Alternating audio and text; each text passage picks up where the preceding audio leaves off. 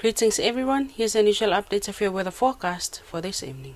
Advisory for small craft and only fishing boats remains in effect for all of Samoa open waters due to high swells. Up here recorded a minimum temperatures of 23 degrees Celsius from last night. The maximum temperatures for today is 29. However, the highest maximum temperatures for all of Samoa was recorded from the northeastern side of Hawaii at 32 degrees. Silent loop of this afternoon shows low and high level clouds are seen still affecting the islands. From a weather map, a moist easterly wind flow remains prevalent over Samoa. Meanwhile, a trough low pressure lies to the east with associated clouds and showers.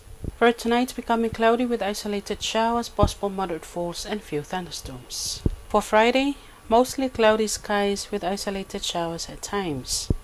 For the marine, easterly winds of 20 to 30 km per hour becoming light and variable at times.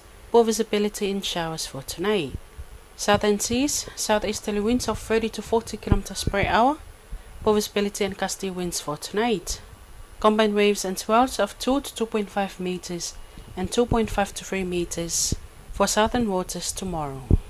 And the tide table, the tide expected to be low tonight at 17 minutes past 10. It will be high tide at 25 minutes to 5 early morning. Low tide at 8 minutes to 11 tomorrow morning, high tide at 2 minutes past 5 in the evening, and low tide again at 7 minutes past 11 at night. Sunrise for tomorrow will be at 13 minutes past 6 in the morning and will set at 23 minutes after 6 in the evening.